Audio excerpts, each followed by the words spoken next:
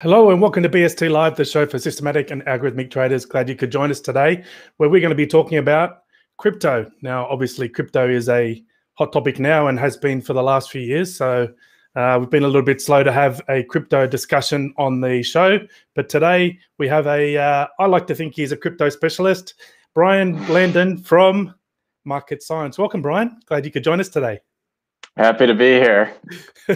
Usually people don't like it when I call them specialists, but I've seen some of your work and I think it's fantastic. And we're going to be talking a lot about crypto and statistical edges in the crypto markets today.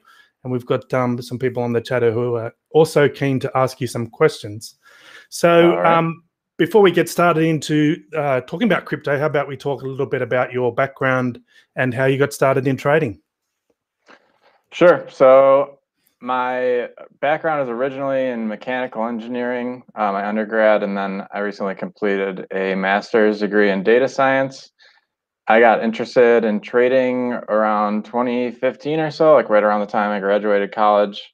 I was just looking at ETFs and options for the most part. I had read a lot on trend following and momentum, and that's kind of where I got started. And then around the summer or maybe spring of 2017, heard a lot about Bitcoin and crypto more generally, and it was pretty exciting. There was a lot of hype. That was the first real bull market that I experienced, and so really delved deep into that because I saw crypto as an asset class which was not really anchored to any fundamental value per se. There's a lot of speculation as to what some fundamental values could be. But for the most part, it was an asset class driven mainly by speculation. And for that reason, I thought it was the most ripe for market analysis and trading because anomalies and mispricings arise when it's just mainly people speculating and selling based on emotion or just their subjective interpretation of value rather than something more concrete. And so I thought it was a good place to get started as a retail trader or someone without huge amounts of capital. Yeah, well, it does sound like there's a lot of potential there. I think we hear a lot of things in the news about crypto, and we're going to talk about some of those statistical edges today. But before we get into that, do you just trade cryptos, or are you trading other markets as well? Almost entirely crypto. I maintain a retirement portfolio and manage that. I wouldn't say actively, but somewhat actively. And then major market dislocations, like I traded equities and some options during March of last year when a lot of things got way out of line. I think there was a lot of forced selling and liquidations, and things just kind of went crazy in the markets right as COVID was starting, and I haven't really touched it since. Yeah. Okay. All right. Well, let's get started in crypto then, because I've got a load of questions for you today. So Okay. I guess I guess compared to other markets, crypto is quite a new market, and typically traders when they look to get into a new market, they do some some general research and get a feel for the market and figure out the things that they need to know before they start building strategies and putting money on the line in that market. So, what kinds of things do you think traders need to be aware of before they jump into crypto or they think about building strategies for crypto markets? I think one of the things that probably separates crypto as a market from more traditional classes is one, it's much more decentralized, and I don't mean that in the sense of like the protocols are decentralized, but there's probably dozens, maybe hundreds of different crypto exchanges. And so the first thing you have to decide on if you want to trade is where you're going to be actually trading. And so there's a few major market players, but it's different from, say, futures or options where there's basically just one or two major exchanges that you would be trading on. And what goes along with that as well is that there is less regulation in the space. I mean, there's definitely, it's come a long way in the past few years, but there's counterparty risk where if you decide to trade on some offshore exchange, which maybe isn't very liquid or has a lot of regulatory oversight, there's a very real possibility that your funds could just be lost. There's several instances of high-profile exchange hacks or mishaps where all of the exchange users' money was either taken by hackers or just went missing. And the nature of crypto means that that's really not ever coming back to you once it's transferred out to someone else's wallet. If someone gets access to the exchange wallets and transfers it out, that is irreversibly gone. So counterparty risk is a big factor. There's some big exchanges, Coinbase, Binance are two of the biggest ones. FTX also is like a new up and coming one. And then there's, like I said, dozens of other exchanges that people can trade on. Yeah. So, okay, so let's just talk about this decentralization and the impact to data, because obviously as algorithmic traders and you know, some of the statistical techniques that we're going to talk about very soon, you need to have data. And with decentralized exchanges, the data can be different, prices can be different. How do you go about choosing which exchanges and which data you should use for your testing? So personally, I'd focus on the largest, most liquid exchanges when I'm gathering data. I mean, there's people who aggregate data from literally everywhere. There's data services that just scrape as much data as they can from all the various exchanges. But typically focus on the most liquid futures exchanges and most liquid spot exchanges. So really, if you capture data from one or two or three of each of them, you'll have a pretty good sense of what the price is at. Kind of going back to the last point, there's no one price per se. Like if you try to get the price of a Bitcoin, there's really no standard price. There's no NBBO or anything similar like that in crypto. So you really just have to either get data from the exchange that you plan on trading on, which is a good approach, or just aggregate from a few large liquid exchanges, and that should give a pretty good sense of what the true price is. Yeah, yeah. Okay, and then as far as data history, obviously some cryptos haven't been around for that long, and some have a little bit more history. And you're testing statistical methods. You need to have enough data for statistical significance. How do you manage the length of data versus what you're trying to test? So, I mean, this is, I don't know if there's real good objective metrics or anything for this. For the majority of the work that I do, I typically pick 2017 or sometimes a little earlier as a starting point. And the reason for that is that it's really around the time when the market shifted from mainly spot-based exchanges as the main liquidity source and where most of the activity and price discovery happened to futures and what's called perpetual swaps exchanges. And so I think the price activity really changed around that time because you introduced the effects of liquidations and forced selling and buying, which kind of defined the price behavior for a long time. So that's, I mean, in the grand scheme of things, it's really not a very long sample. As of right now, that's only 4 years or so, not even. But things also move very quickly in the crypto space. If you were to just look at Bitcoin in particular, since its inception, it's gone through, I don't know offhand, but probably 4 or 5 complete bull and bear cycles, which are things that typically take decades to play out in equity or other traditional markets.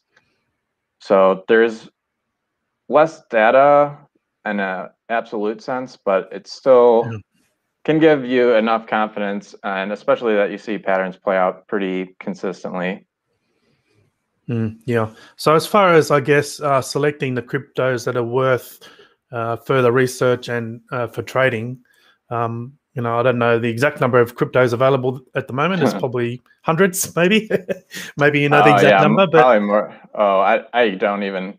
There's so many being introduced all the time. I don't yeah. even know if it's possible to get an accurate number. There's a few sites, CoinGecko and CoinMarketCap, that try and aggregate everything, but there are almost too many to count. So there's probably only maybe a handful that are actually worth trading. Perhaps I'm not sure. How do you go about choosing which ones are even worth the time and effort to investigate for trading edges? So I think it depends on your time frame, but mainly it's an issue of liquidity. For most of the crypto pairs, a lot of the smaller ones, if you're trying to trade actively, there generally isn't enough liquidity to put on much size, and to do it with high turnover. So like a lot of the smaller market cap coins or tokens, if you even try and put a market order in for 20 or $50,000, you're probably going to move the price by at least a few percentage points. So it's very significant amounts of slippage.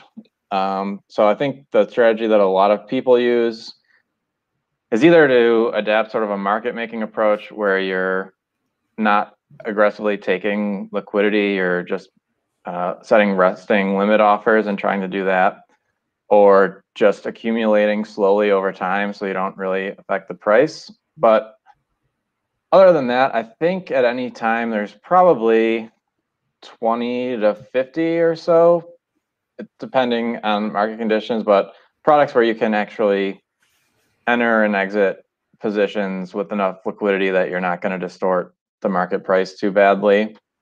Hmm. And that would really be the main consideration. Yeah. Okay. All right. Well, let's dig into I guess, the finding edges and statistical techniques in crypto. So, in your research, what are some of the common factors that you found actually move the markets in crypto, or show some statistical edge in crypto? I think the first place that anyone could start would just be looking at traditional momentum or trend following methods. And it seems like they work pretty well on most time frames.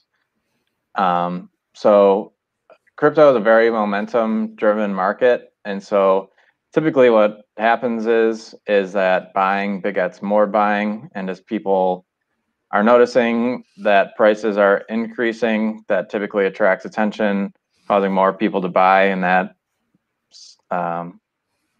phenomenon can persist for a while. And then typically you'll reach some point where valuations get stretched, or people are usually, you just see a crazy run up, and then people tend to do the same in reverse, where once people start selling, that selling begets more selling, because now people who had ridiculous profits are locking them in, and so that kind of tumbles back down the other direction. So I think momentum, first of all, would be your main edge.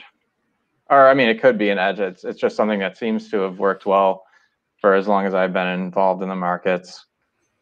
Other edges that typically, I mean, they've diminished over time, but arbitrage is always an option that's on the table. So because of the number of exchanges that are available, there are, probably dozens of prices for any given asset at any time. And so if there's different prices for the same product on different exchanges, then you can buy the cheaper one and sell the more expensive one and capture the spread between the two. That has been employed by a lot of people, and so I think there's a lot of very sophisticated firms trying to do that at the moment. So it's not as juicy as it might have been at one time, but it's always an option just because of the number of exchanges.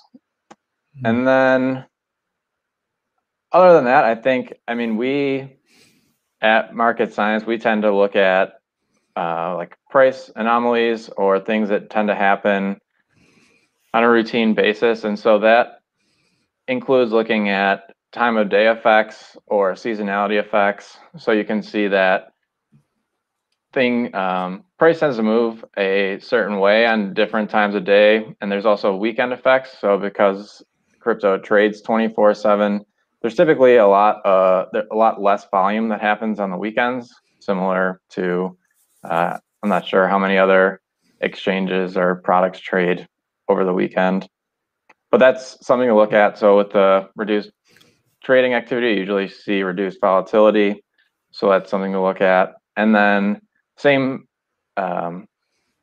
same effect happens at different times of day as well. So during the American trading hours and European trading hours, there's typically increased activity, and with that increased volatility, and then it tends to drop off after those sessions. So those are things you can look at. Yeah. Okay. So firstly, on this momentum and trend following, we often hear these stories about the markets, 30 years ago, where really basic techniques work. You could just follow a moving average and make a ton of money. And I think, back then, from a technology point of view, the markets were less sophisticated than now. But what do you see in crypto? Do you see some of these really basic techniques that worked in other markets 20, 30 years ago work now, or are we at a different level? Because there's a lot of machine learning and AI, and we've got instant news and all kinds of stuff these days that can impact all markets. So do you see any of these older techniques working these days, or have we already moved on from that in the crypto markets? No, I think there's a lot of very simple, and I haven't looked at strategy decay or anything super closely over the last year maybe, but I think that old strategies definitely can still work. There's a lot of old trading books, and that's kind of how I got a start with a lot of things. There's plenty of trading books that have been written over the years by traders that you've had on the show, and you can just go and code up like very simple strategies and just see how they work. And a lot of the times, there might be something there. It's not going to be the world's best strategy, but typically things that were profitable, especially like in the futures markets decades ago. Equities are kind of a different story, but a lot of those strategies still tend to work pretty well. I'd say you could literally just use moving averages or Donchian channel breakout or something like that and have some success. Yeah. Excuse me. So, one of the other factors, I guess you mentioned there was seasonality, like time of day, day of week type of stuff. And what I think is one of the interesting points about crypto is that it's 24-hour a day, trades over the weekends. I don't know any other markets that do that. So, what kind of things have you noticed with time and day of the week? With sessions that just go 24/7 essentially. Yeah, so I think the big ones, like I discussed, I think that directionality, like we do look at it, just looking at different days of the week, how they perform. So you could see like what's the average performance, like return or Sharpe ratio, however you want to measure it, on Monday, Tuesday, Wednesday versus other days of the week. But I think that generally leads to some pretty spurious results, just because those don't seem to be as persistent as other metrics. So I don't know. It's tough to recommend strategies that would be centered around buying on Monday or buying on Tuesday or something like that. I think it's more useful for looking at activity or price ranges. So I think a good place to start with a lot of systems, especially on lower time frames, is trying to figure out how much price is going to move in a given day or trading session, whenever, if you're trading intraday, like whatever session you're looking at. And so on weekdays, those ranges are typically larger, and on weekends they're typically smaller, just because volume and volatility are very well correlated.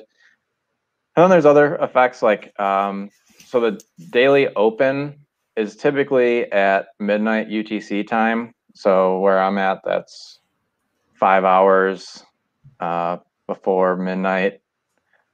And I think there's, well, I'm not sure exactly why, but I think there's a lot of automated strategies that trade on a daily time frame, or just a lot of things that rebalance on a daily time frame. So you'll see at that daily open right around midnight UTC, a lot of activity comes in. So that's almost always the most traded, highest volume hour of the day, even though it doesn't really correspond with any, like it's not a traditional market open in any market that I'm aware of, but you'll see a lot of orders come in, and for like scalpers or like really low time frame traders, that could be a good time to trade inefficiencies, because there's just a lot of blind flow that's trying to execute orders based on, you know, the next day's signal, whatever that may be.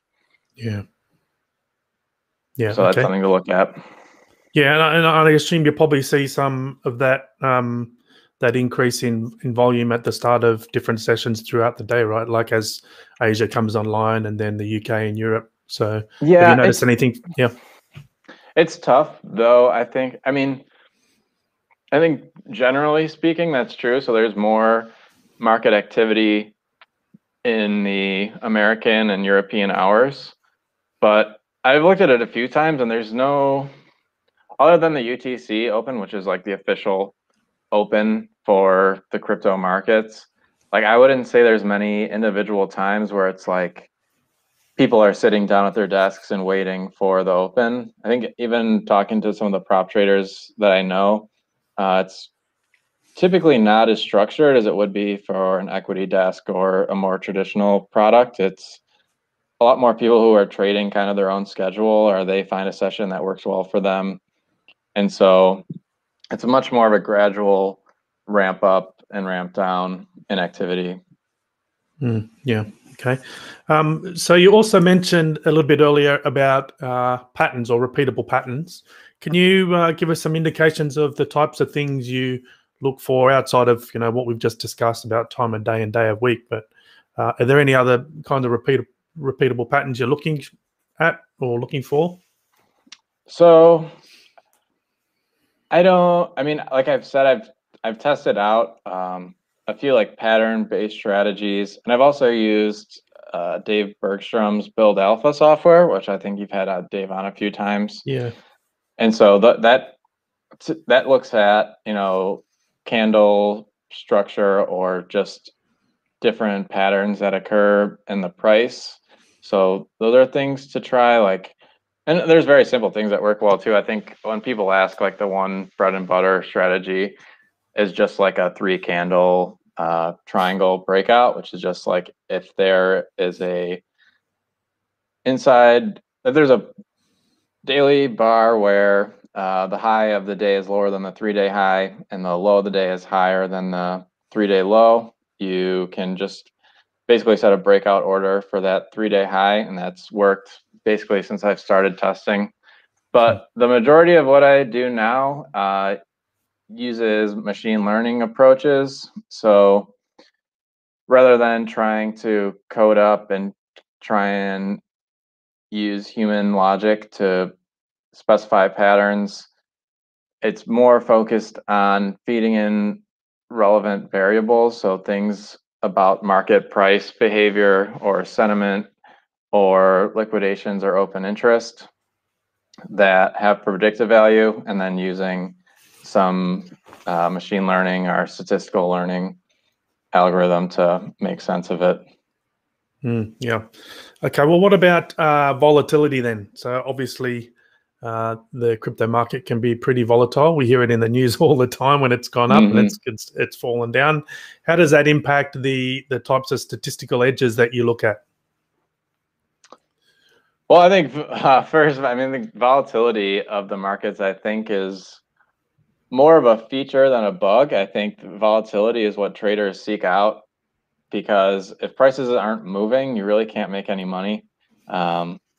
So I think for the most part, volatility is a positive aspect in the market. I think some of the volatility that's the most newsworthy are what I was describing earlier, which is the big forced liquidation events. And I don't in the past few months or so, I can't really think of any huge newsworthy events that have happened, but there's been plenty of times when the market will just kind of be hovering around a range. Volatility is always pretty high. It's probably in the 100-ish% annualized range, which is way higher than most traditional markets. But then there will just be random days where the price of an asset could drop 30, 40, 50% in a matter of 24 hours. And it's typically caused by people who are using leverage, and because of the fact that the exchanges have to implement their own liquidation algorithms on their own, it means that if you're using leverage on an exchange, the exchanges will just liquidate your positions for you if you exceed your margin requirements. So if a lot of people have over leveraged positions, as the market starts going against them, they'll all be forced to sell. And so what happens is the exchanges will create market orders or limit orders in some cases on their behalf, and then prices will just keep moving down because basically no one is buying. There's no liquidity on the other side of the book, and all of these orders to sell are hitting in one direction, and liquidity basically evaporates until finally someone, usually a large well-capitalized trader or institution or someone, steps in and realizes that prices are overextended and they start bidding it up the other way. So I think that's really the volatility that you have to worry about, are the huge flash crashes. Like flash crashes, I would say, happen pretty frequently in crypto markets just because of that mechanism where you can just have huge, what are called liquidation cascades, where people liquidating their positions just cause more liquidations. Yeah.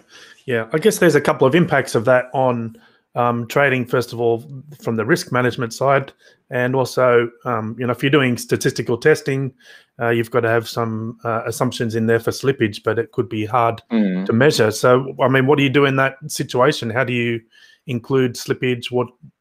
How do you even measure that kind of thing to add into your quant studies?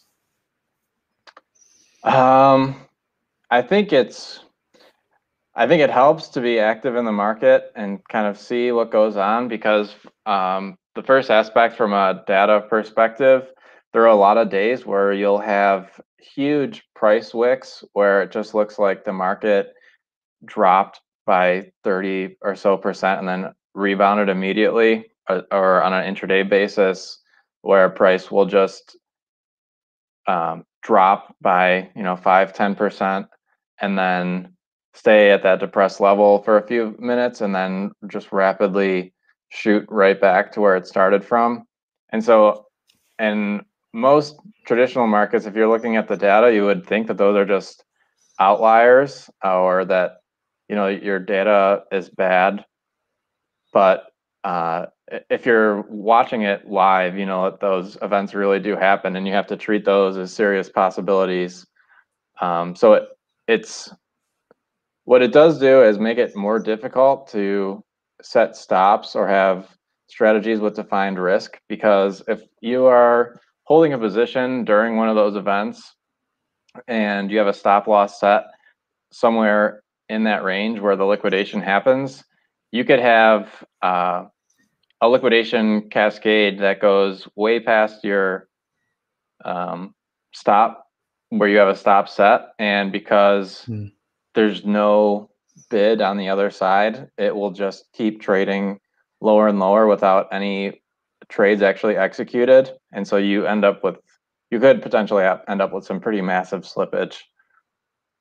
There's also rumors of like stop hunting or stop targeting, where members of the exchange or people with inside access to the order flow of the exchange know where people's stops are being placed, and so they will purposely trigger these events to happen, where they'll just go after people's stops if they know there's a lot of stops in a location, because it'll cause these huge dislocations to happen.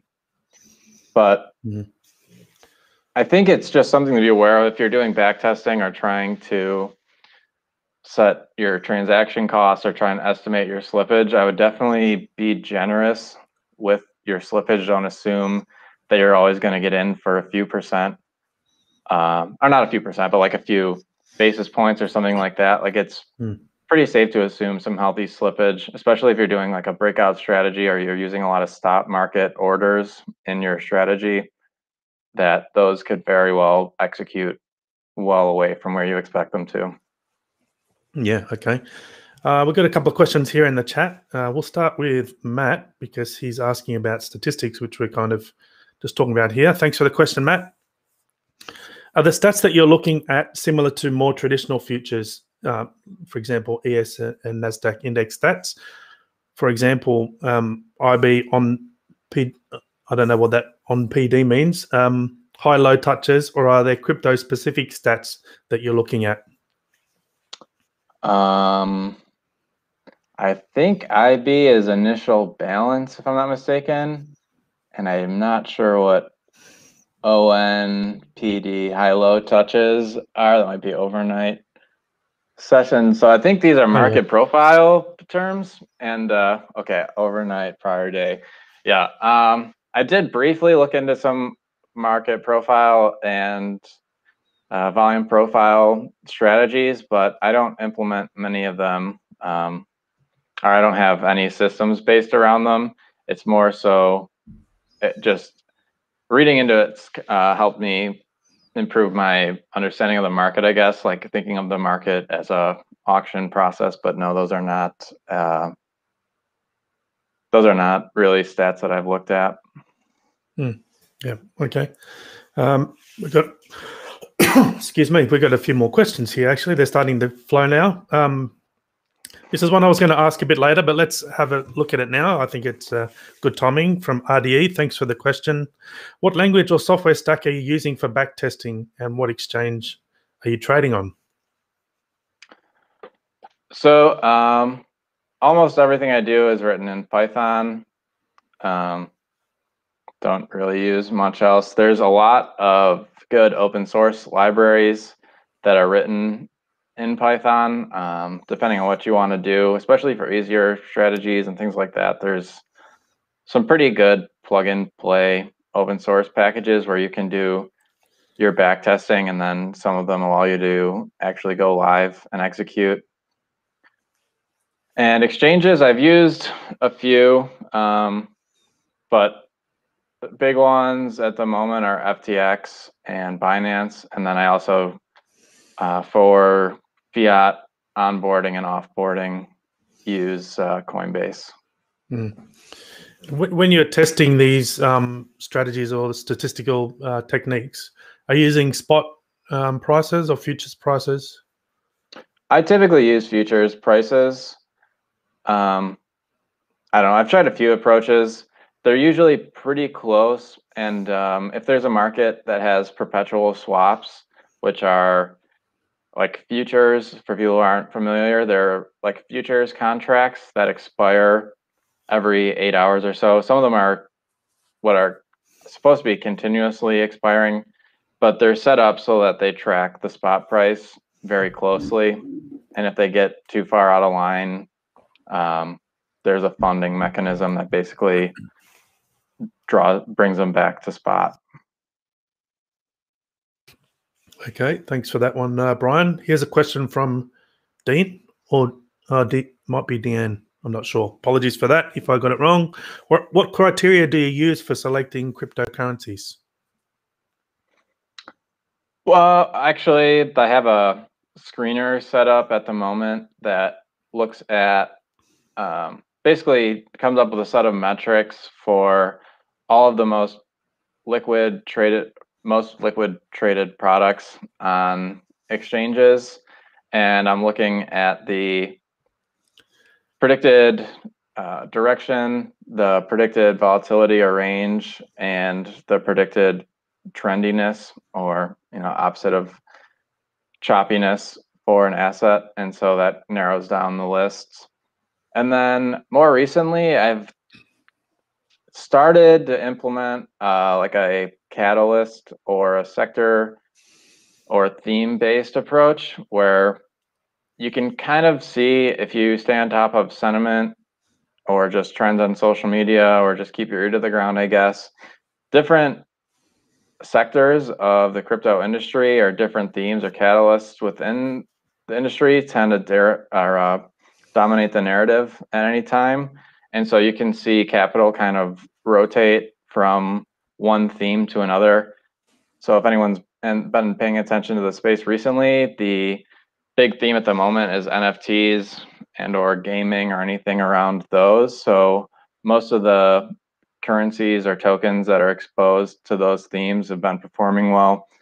And then for the past year or so, especially last summer, decentralized finance or DeFi was the big theme or all the rage. So that was a good sector to be in. So you can apply like a discretionary overlay or just focus on a sector or two that maybe don't have like very objective metrics around, but you know, like that's where all the hype and activity is. So that's how I've been making more of my decisions. So I mean, it's still just an overlay though. If the other indicators or what you're tracking looks like garbage, that's still probably not a great bet, even if it's in a hot sector. Yeah. There's a follow-up question from Dean. Let me put this one up on the screen. How illiquid a coin are you prepared to trade? Depends on how illiquid is defined. I mean, if I can't get into it or out of it without sacrificing a few percentage points, that's not something I'm really interested in.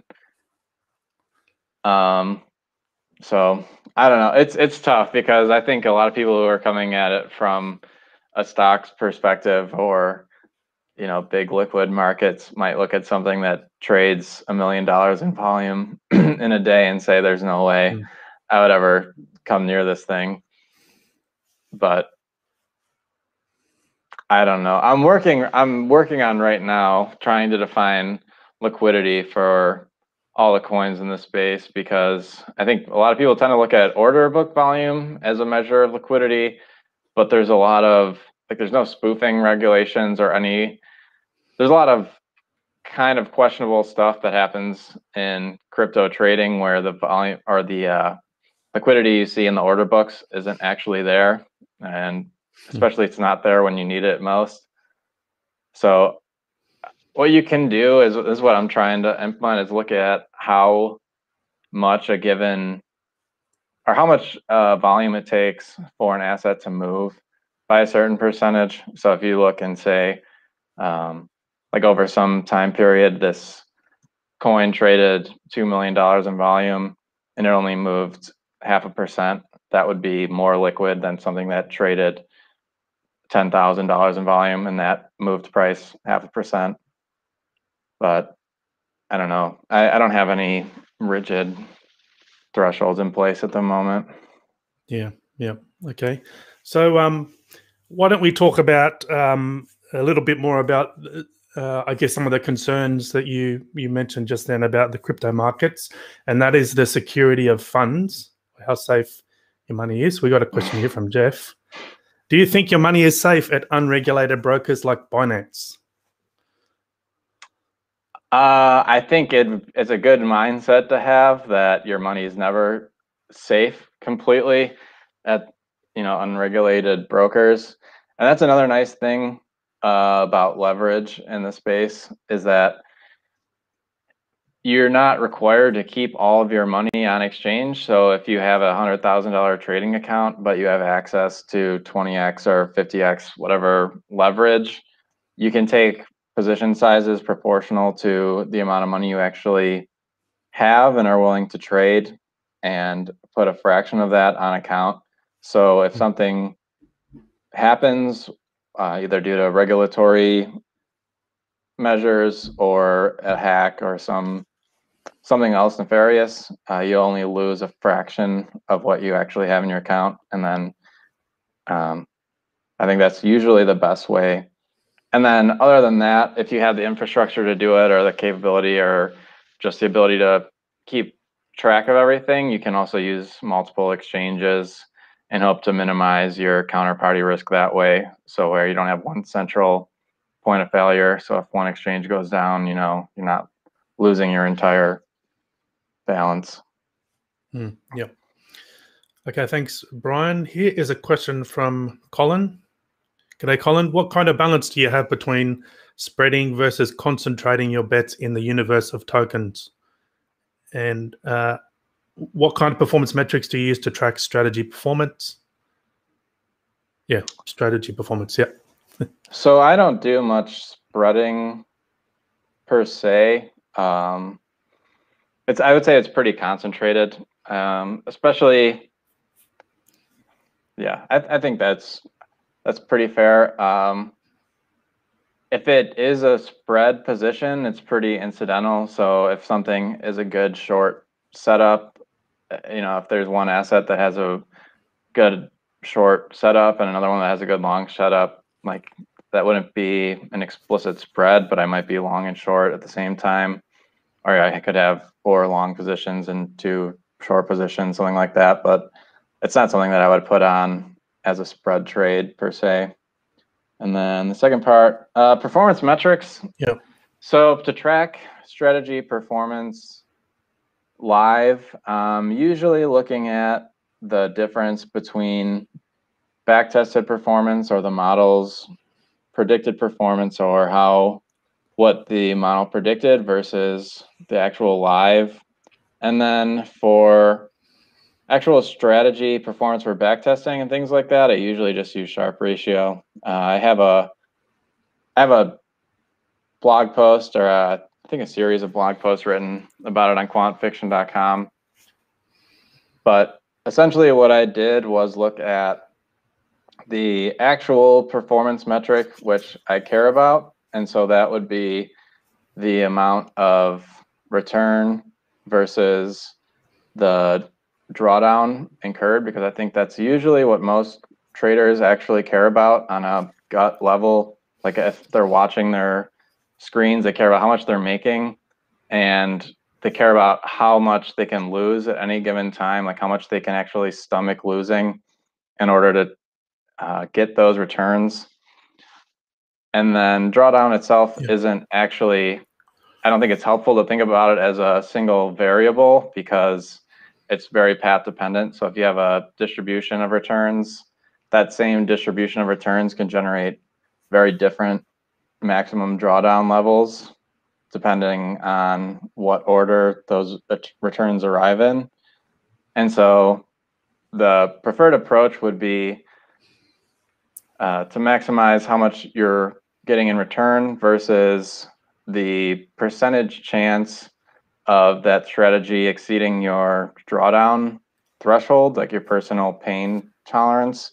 Yeah. But because that requires a lot of iterations, like you're going through, you know, 10,000 different paths to get a good sense of what your drawdown might be probabilistically.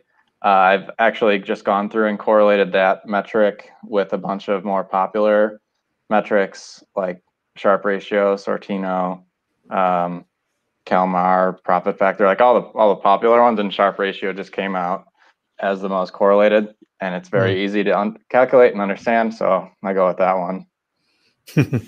Okay, excellent. We've got a few more questions in the chat, which we might save for a little bit later, because I know you've got do you have a couple of charts or examples you want to share with us, the type of research that you're doing, just so that people are aware of, you know, the practical aspects, I guess, of what we've been talking about today? Yeah, sure. I think someone asked about, am my screen being shared, or Yeah, let me do I have put it to on switch it now. over? Here we go. Okay. There we go. So this is just a basic asset screener that I came up with. This gets updated every day at the close. And so these are just things that I'm looking at if I'm trying to filter down like what assets should be traded. And so relative activity, this is, I've actually written an article about it for my business that I run, Market Science, but this actually has very strong correlations with a next day trend, like trendiness versus choppiness. And then just basically, these are just long-term, short-term momentum indicators. The range position is just where the market closed in relation to a 3-day range. And then the predicted range, which is just a machine learning model output. So the predicted range for the next day, predicted highs and lows based on that range, and then correlations to Bitcoin and Ethereum, which are the two biggest cryptocurrencies, and typically most assets in the space are correlated with these, but you can see there are some lower values. And so if you can, diversity is always a good thing to strive for. It's best to have assets that don't all track each other one for one, or you end up with a big concentrated portfolio. So that's one thing I was looking at. So just to, sorry to cut you off for a minute, just on that correlation thing. So I think one of the appeals with cryptos is that there's this idea that it's diversified to the stock market and index futures. What have you found in your research? Are they highly correlated, or can you get quite a good diversification? I have actually done some research into this, but what I found was that it's pretty spurious. So I don't know. I don't see nearly as much talk about it as I did this time a year ago, or even a little before that, where there's a lot of people. Well, I guess we'll have to wait and see. I think that Bitcoin is correlated to traditional markets at certain times. Like last year, there was a lot of attention being drawn to the fact that the equities market and Bitcoin tracked very closely. And that was true even on very short time frames. So if you were looking at just an intraday chart of Bitcoin versus the S&P or the NASDAQ, they would track pretty closely. And I think it was just that large managers were treating Bitcoin as another risk asset, similar to equities. But then there were other times where it would track very closely with gold, and those relationships aren't always very consistent, so they tend to change. So I don't know. I think time will tell. I think we'd probably need more data to decide, but at the moment, what I've seen is that it's very conditional. I think Bitcoin correlates with things when there's a strong narrative for it too, but I don't think there's anything structural that ties it to any traditional asset class. Right. Okay. All right. Thanks for that. Sorry, you can continue on. Okay. And then this is just this is for Bitcoin specifically. So this is something, it's just a report that's sent out to subscribers. But the relative volume and range, these are just comparing yesterday's range and volume to the averages over the past 20 days. And then just a probabilistic view of where the range for the day is expected to be. And so this just helps give a gauge of if it's overextended, those might be good areas to buy or sell based on just the belief that it shouldn't go much farther than that. And then this is something developed for more discretionary traders. I don't use levels or price action per se in my trading, but these are levels that have psychological significance to a lot of people. And so because of the speculative nature of crypto, they actually become somewhat of a self-fulfilling prophecy, where if people believe that certain levels have importance, they end up having importance because people trade around those levels. And then these are just some simple systems and their historical performance. So any of these conditions that are being met at any time will show up in a filtered list. So you can see that based on the past, when the current day looked like it does, or when the market looked like it does today, it's tend to outperform the buy and hold. And then one feature that I thought was pretty cool, and this has not been systematized, but I just think it's interesting for people who trade more discretionarily, is fractals. And so this isn't fractals in like a Mandelbrot sense, or I guess like a higher level math sense, but people tend to refer to fractals as patterns that repeat over time. And so this just uses another machine learning algorithm to take the last 30 days worth of price activity and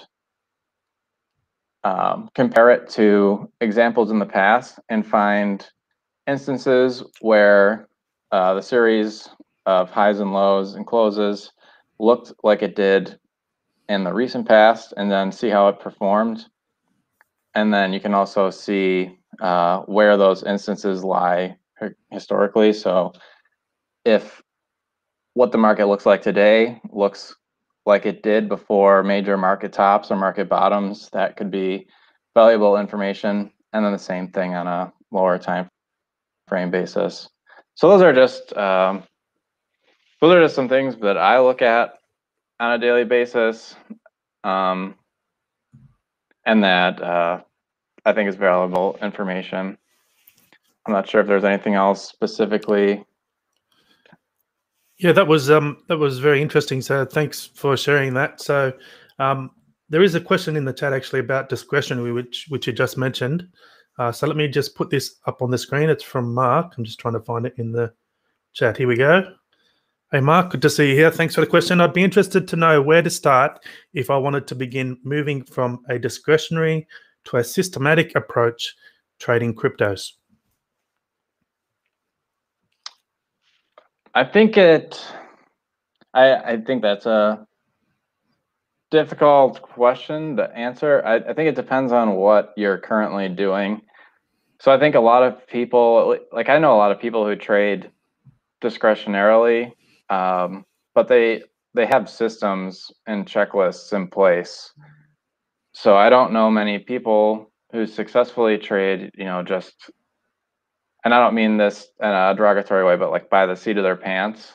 So if you're trading discretionarily, but you're using indicators or you're using some kind of price patterns, I think the first thing I would do is try and systemize those, or try and write out some series of conditions that you're looking for. I would buy if X and Y and Z are all true, and then sell if A is true, or something along those lines. So if you're trying to code up a specific strategy or trying to convert what you're doing now to systematic, that's where I would start. Otherwise, I think there's a lot of great resources to get involved. I think that Systematic Trading, a book by Robert Carver, who's been on the show a number of times, is an awesome place to start. That book really changed the way I think about trading, and really lays out a nice framework for just how you should think about setting up a trading system.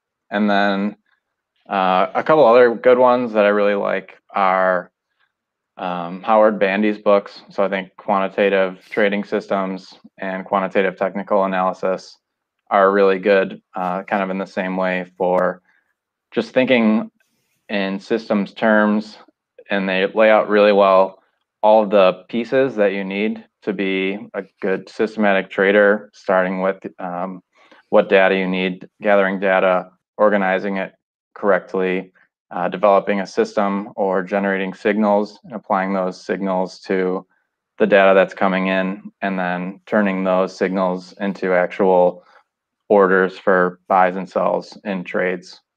So those are probably the resources I would recommend. Yeah. Okay. All right. I think one more question before we finish up, because we're about to run out of time. We didn't really get too much into your trading approach. I know you like to have a look at regimes quite a lot and integrate them into your trading. And this final question is kind of along those lines, I guess, a little bit. It's from Dean. Let me put this one up on the screen. Are your strategies mainly long only? And I assume that's because, there's been a big run up, big bull up market in crypto for quite a while, apart from the last maybe year or so. Does that tend to?